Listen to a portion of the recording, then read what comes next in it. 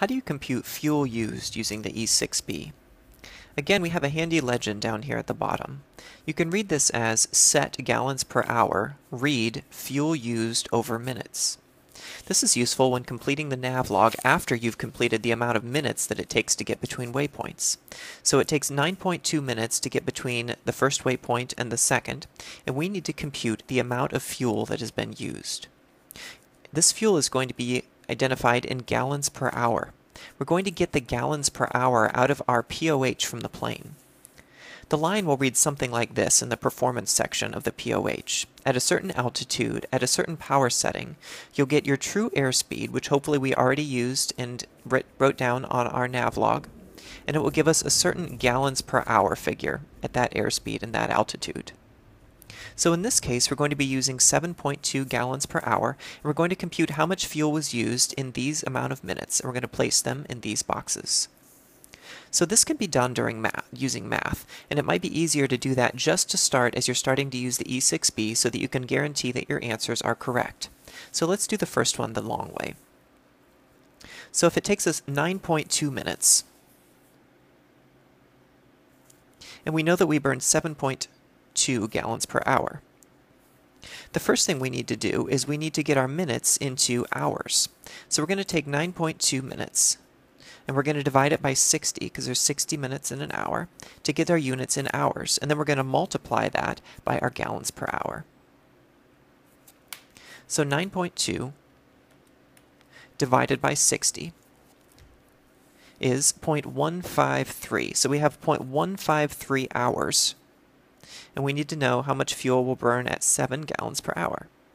So 0.153 times 7.2 gives us 1.1 gallons. Okay, so our first answer should be 1.1 gallons. Let's do that using the E6B. So again, on the E6B, using our legend, read it this way. Set gallons per hour. Whenever you see the arrow, say the word set.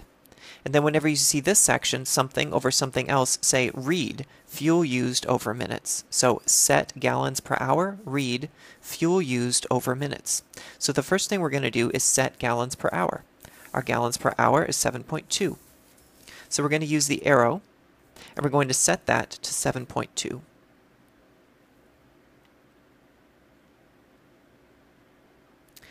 Now we don't have a 7 on here, but it's okay to use a 70 because we're off by a factor of 10. But that's the way the E6B works, and the math will come out correctly.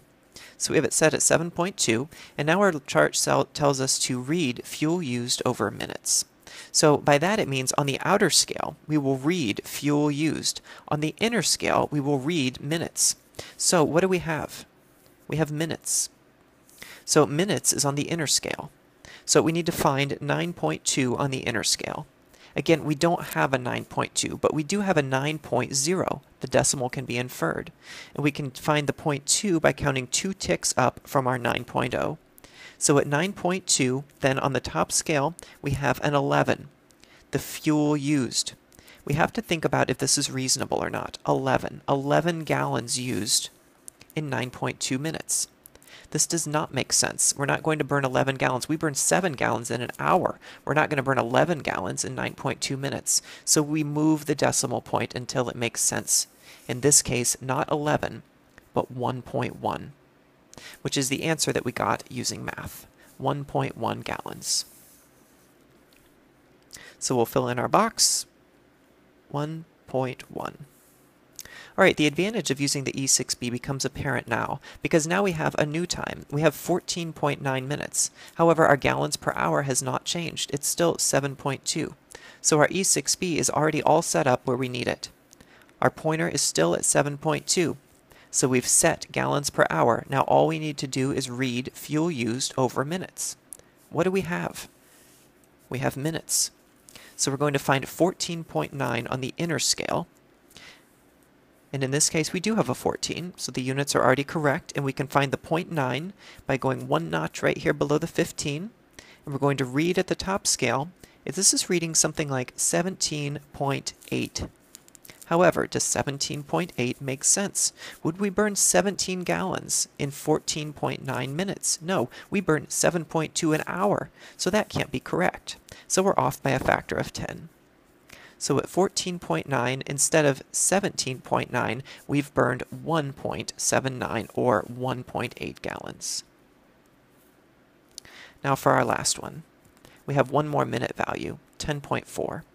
So again, we're reading fuel used over minutes on the inner scale, and we need 10.4.